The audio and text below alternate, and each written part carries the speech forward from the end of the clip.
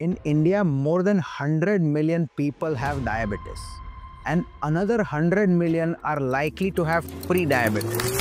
So this diabetes, pre-diabetes, insulin resistance, all these terms are often used together, but sometimes we may not know the differences. An estimated 101 million people in India were detected with diabetes. 136 million were found to be pre-diabetic. So in today's video, I'll explain to you what exactly is insulin resistance, why it happens, and should you be worried about it.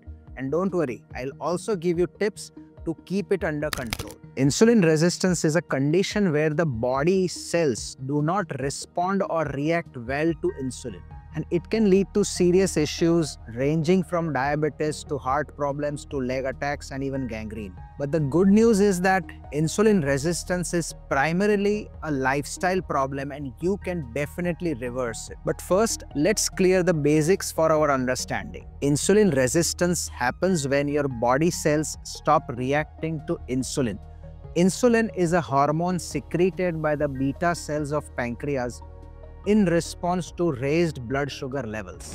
So by doing this, what insulin achieves is it pushes the glucose from the bloodstream to the cells, which can then use it for energy. So obviously it's a natural phenomenon that insulin should help glucose to move to your cells and give you more energy. But then why does insulin resistance happen in the first place? Over time, when cells become resistant to insulin, they do not start obeying the orders that insulin is giving to them. In turn, the blood glucose level or sugar levels will rise, and that is what gives rise to multiple problems. What causes insulin resistance? There are several factors which can lead to insulin resistance, and I'll highlight some of the common ones.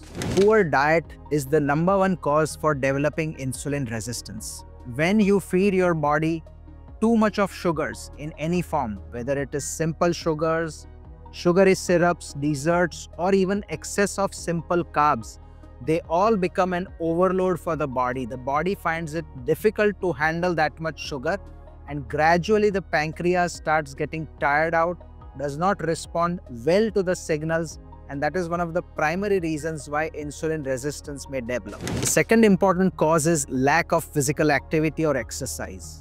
Physical inactivity reduces your body's ability to utilize insulin effectively. Third cause is stress. Chronic stress increases stress hormones like cortisol, which in turn will also dysregulate the insulin mechanism. The fourth common cause, very apt for our country, is obesity and increased weight. Excess fat, especially around the abdomen or a pot belly, is one of the common conditions which does lead to insulin resistance. The fifth cause is genetics. Yes, people who have diabetes or even have pre-diabetes are likely to transfer it to their future generations. The sixth, often forgotten one, is sleep problems. Poor sleep or sleep apnea also disrupts the insulin metabolism and hence is a very unrecognized but common cause of metabolic syndrome and insulin resistance. To make it more relatable, let us take an example of a typical Indian person. For many of us Indians, our typical diet and food involves lot of carbohydrates. Be it our roti, chapati, or even our rice. We tend to eat lot of carbohydrates. To add to that list, we add on sugary chai or coffee with biscuits or other carbohydrate-rich processed foods. Pair that with long hours of sitting at a desk job or even at home, maybe sitting in the office or the computer working while you are sitting. There is less or limited physical activity that one does typically. And also, don't forget that we end up spending a lot of time scrolling our mobile phones, especially at night, maybe looking for health advice. But all this put together forms the perfect recipe for developing insulin resistance. Are you also at risk of this? Don't worry, there's still hope. So now I'll tell you how to reverse this insulin resistance. The good news is that insulin resistance can usually be reversed with good sustained lifestyle changes. And here's how. The first thing is to improve your diet. Start by eating a balanced diet rich in whole foods. You may focus on foods which have low glycemic index. For example, whole wheat or brown rice are good alternatives to our regular food. Do try out the millets, which are very nutritious, tasty, and have a low glycemic index. These millets can be bajra, jowar, ragi, whatever suits you. Do try them out too. Second, you can also add on healthy fats. Yes, fats also can be healthy, and you may find them in nuts and seeds or fruits or foods like avocado. The third important point in diet is to add protein to your diet. That is something which is often a missing component of our typical Indian food. This protein can be had through pulses and lentils. You can also add in chana, rajma, whatever you find tasty. For those who do not mind eating non-vegetarian food, they can also have their bit of meat or chicken to help their protein intake. And the fourth important part in your diet would be to add on whole fiber foods. These fruits and vegetables will provide a good amount of fiber that will reduce your sugar spikes and hence reduce the sugar absorption as well.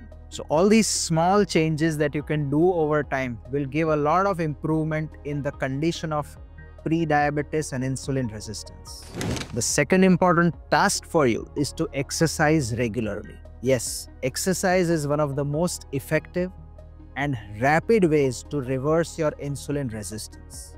Aim for 30 minutes of any exercise that you like. It may be walking, swimming, jogging, or even cycling, which you can do at your own convenience. Aim for 30 minutes of exercise at least 5 times in a week. And that itself is enough to help protect your body from the side effects of insulin resistance. And if you can add on strength training or muscle training, that also would be a big boost to improve your insulin metabolism. The third important task for you would be to lose your excess weight. If you are overweight, losing even 5 to 10% of your body weight will drastically improve your insulin sensitivity. And to achieve a weight loss, make sure that you do not fall for any crash diets. They will come back with a rebound. Aim for a sustainable and sustained weight loss, which can happen with a good amount of mindful eating, along with calorie deficit and ensuring that you exercise as well. The fourth important point, which I would definitely stress upon, is to get regular peaceful sleep. Sleep is often overlooked when it comes to really taking care of insulin resistance. And normal adults would need 7 to 8 hours of good, proper sleep. So create a bedtime routine, less of screen time before you go to sleep, and also aim for having your last meals at least 2 hours before you go to sleep. All these things will definitely help you get back to your normal circadian sleep rhythm. The fifth point, which often may be difficult for some of us, is to manage our stresses. Chronic stress creates havoc on not just our insulin but also on a lot of our other hormones of the body. Try to incorporate stress-reducing activities in your routine. This may be following a hobby, meeting friends, or even talking. It may be some activities that you love to do, which can be art, music, dancing, or you may like to do yoga with meditation. These all stress-reducing activities also are an integral part of managing insulin resistance. The sixth important tip would be to stay hydrated. When you drink enough of water, your body would definitely flush out the excess amount of sugar. So staying hydrated at all times is also a very important factor to manage your insulin problems. The seventh tip, again a part of diet, but I'm taking it separately because it's a separate task altogether, and that is to try intermittent fasting. Intermittent fasting or time-restricted eating can help your body recover from the harmful effects of high insulin levels. It also changes the way your body will react or use up insulin. It is said that insulin is the major driver for fat storage. So if you're eating too much food even throughout the day, each time you eat food, your pancreas will develop more insulin than the body needs. And all this leads to a condition where the insulin levels sometimes become so high that now the body cells no longer want to listen to them. This all can be treated very well and reversed to a great extent by doing intermittent fasting.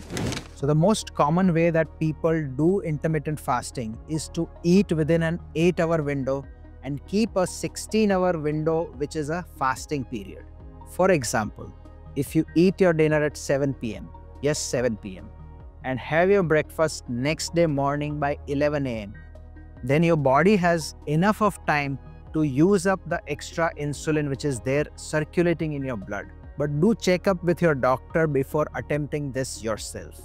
And the last 8th would be the roles of medications and supplementations. Yes, I have put this as last because rest of the other things are probably much more important for you to do. Common medications that are often used to manage insulin resistance include metformin, which has been popularly used as a anti-diabetic medicine, is also effective to reduce the chances of insulin resistance. Apart from this, omega-3 fatty acids, magnesium, vitamin D, these all are also known to reduce the insulin resistance and improve the insulin sensitivity of your body cells. Now, often someone questions me that insulin resistance, how does it really matter to me, or what problems can insulin resistance create? So this 4th segment of this video is about what can be the harmful effects of insulin resistance.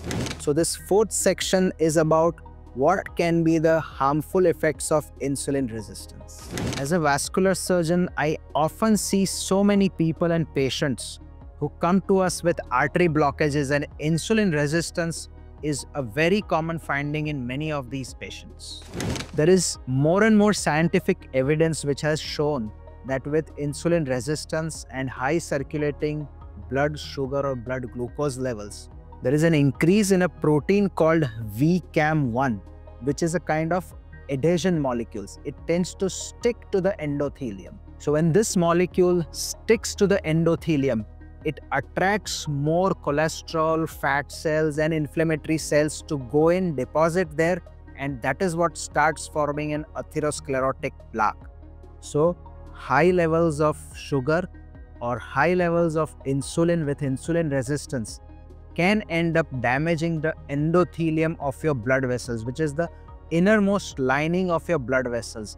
And this can trigger or accelerate a lot of artery blockages, which can end up with different problems ranging from strokes, heart attacks, leg attacks, and ultimately end up with amputation. So reversing insulin resistance is not just to stay away from diabetes, but it is also important for your heart and circulatory health. At the end, I'll take a few common questions which we have often been asked in our earlier videos with regards to insulin resistance. The first was, can insulin resistance be reversed completely? And the answer is a big yes. With the right lifestyle changes, insulin resistance is definitely reversible, but the key is consistency.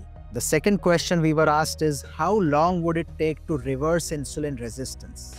It actually depends on the problem, but typically from a month to 3 months is when we would be able to see the results. The third question, very apt, is insulin resistance the same as pre-diabetes or diabetes? Well, no, they're technically different, and that we've explained in another video. The last is, what tests can detect this? There are a number of tests which can point towards insulin resistance or pre-diabetes, and monitoring the sugar levels and HbA1c are the common ones, but rarely even the plasma insulin levels can be measured. And if you want to know what diabetes or insulin resistance can really do to your circulation, then this podcast will be an eye-opener for you.